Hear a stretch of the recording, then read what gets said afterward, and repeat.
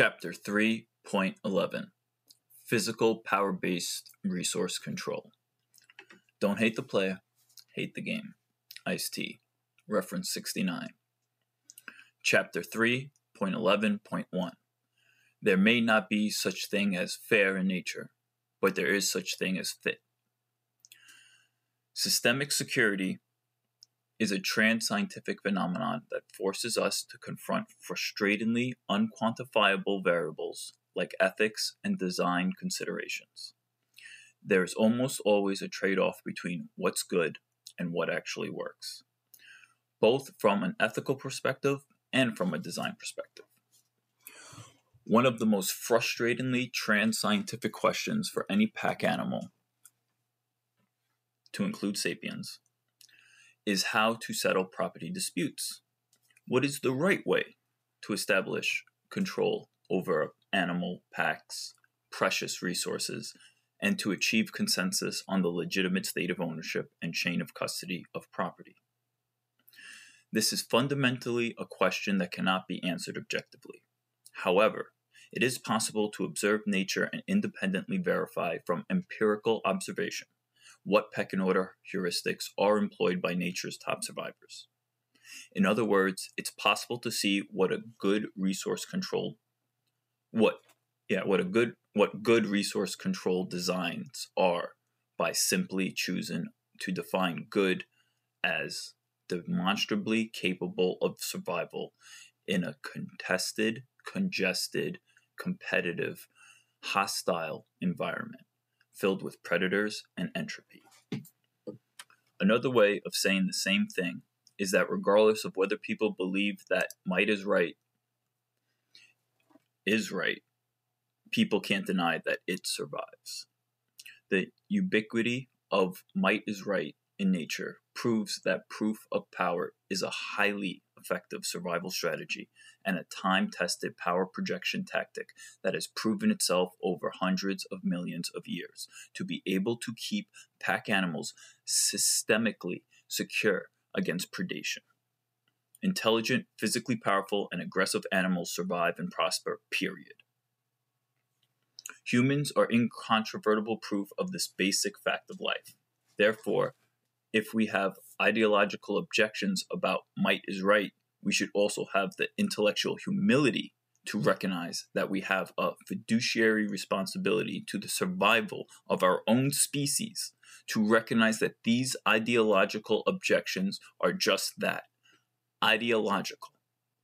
As the mantra goes, don't hate the player, hate the game. That fact that Mufasa kills the cubs or that Mother Goose kicks out the runt of her nest isn't something to condemn or lament. That if there's anything to condemn or lament, it's the fact that we live in a cold, hard, cruel, and unsympathetic world filled with predators and entropy, where it's necessary to kill cubs and abandon runts to survive and prosper. As much as any organism might prefer not to, they all must fight to survive. Welcome to life on Earth. The takeaway: there's no such thing as fair in nature.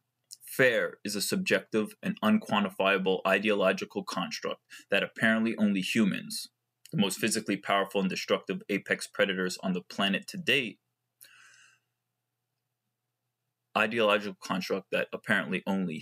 are capable of thinking about. There is, however, such a thing as fit in nature. Fit is something we can objectively quantify and independently validate through empirical observation, simply by observing what survives. So the primary question to ask is, what power projection tactics do pack animals employ to be fit for survival? This question leads us to physical power hierarchies.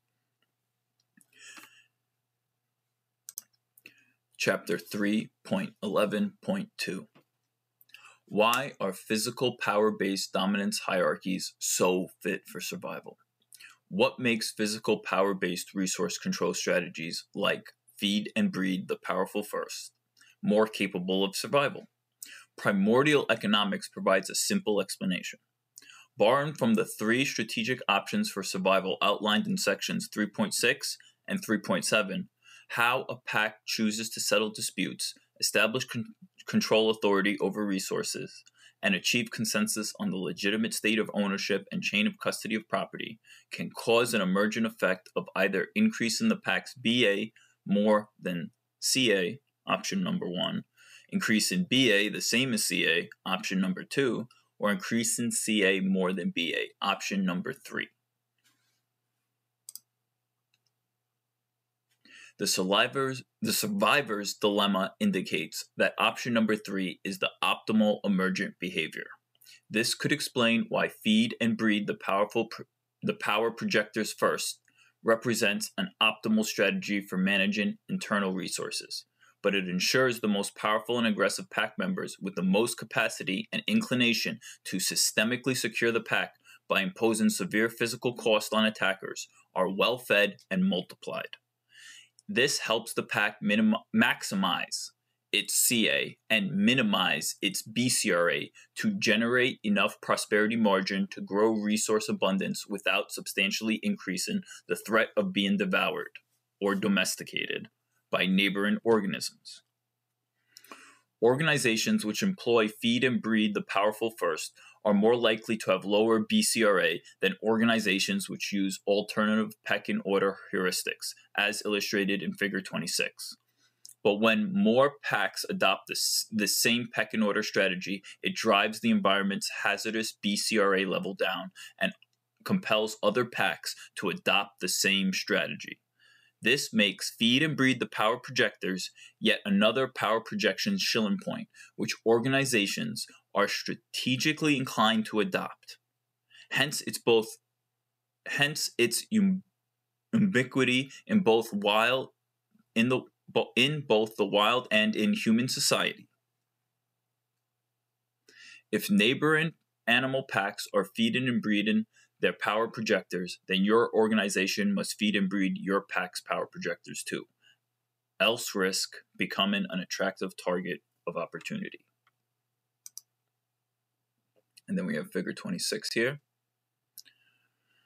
with the pecking order and how that affects the BCRA.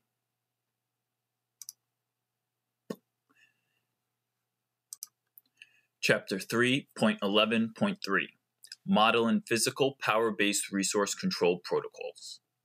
It is possible to model the physical power-based resource control protocol using system theoretic processes.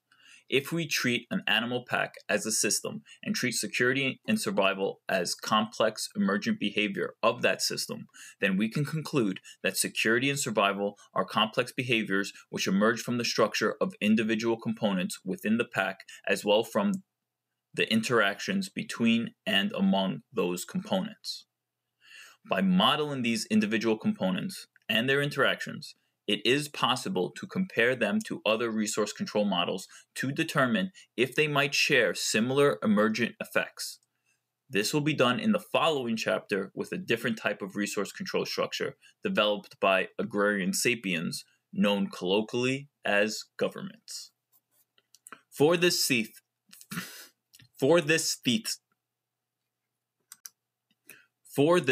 thesis, the controlled process we want to examine is the state of ownership and chain of custody of a pack's valuable internal resources. With the controlled process formally defined in Figure 27, the next step in modeling a physical power-based resource control protocol is to model the controllers within the system.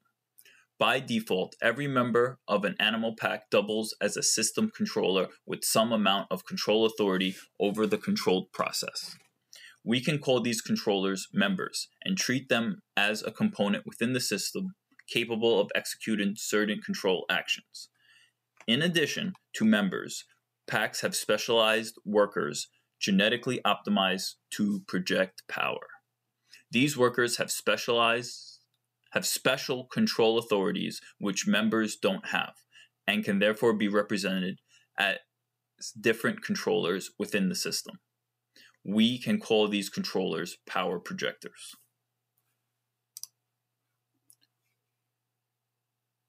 Another controller within an animal pack's physical power-based resource control protocol is one that has control authority over the entire pack.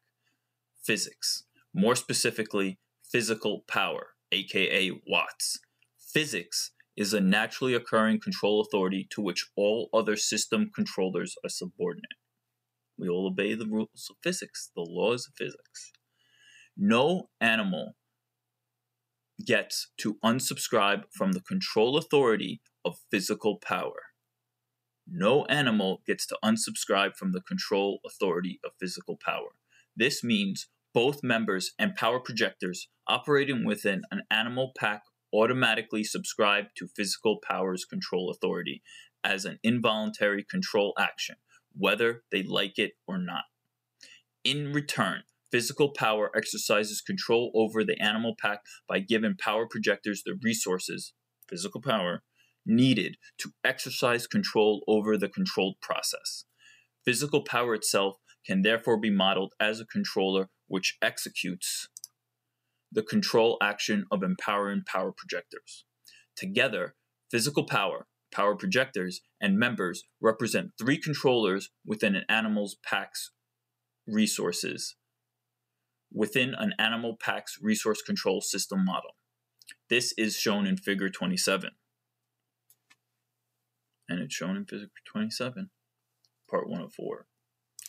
Okay.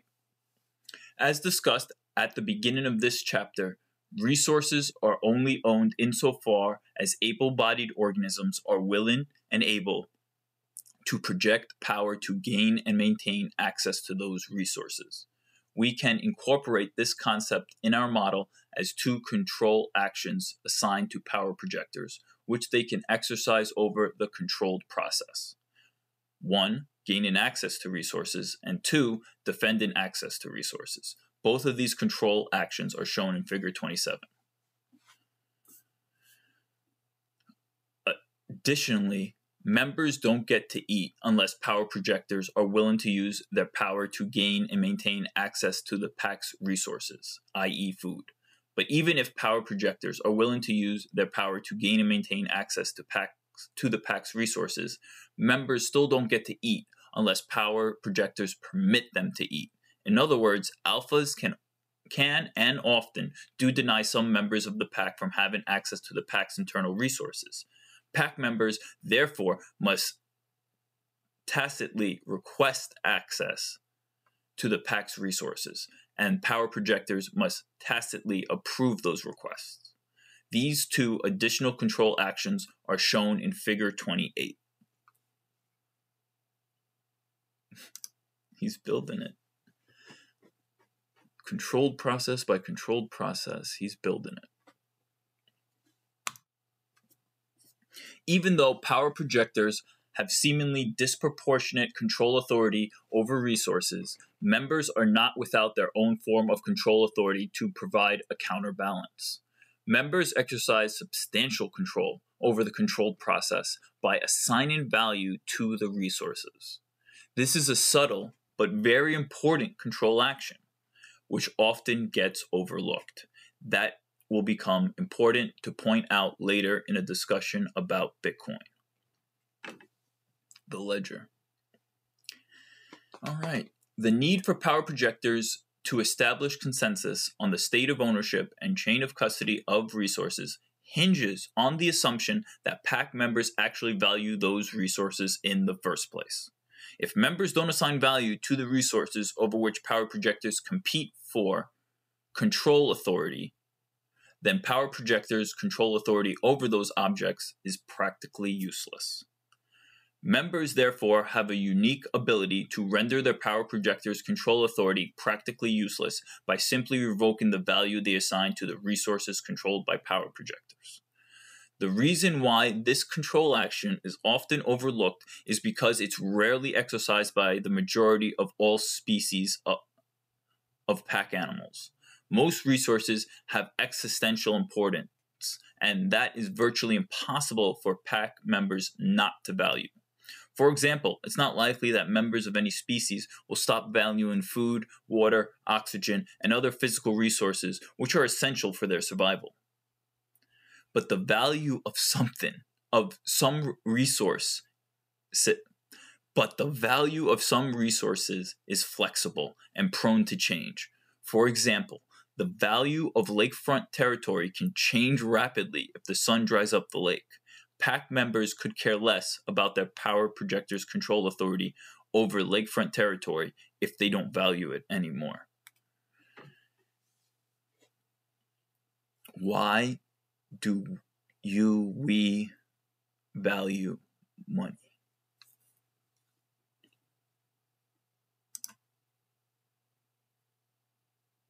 Members therefore have this control action is a major factor for human packs because sapiens often compete to exercise control authority over immaterial resources with abstract value like money. A pack of sapiens could have the most dominant power projectors in the world, but their control authority over abstract resources like money can be rendered useless if members simply decide to stop valuing that abstract resource. With this subtle control action, we complete our physical power-based resource control model in Figure 29.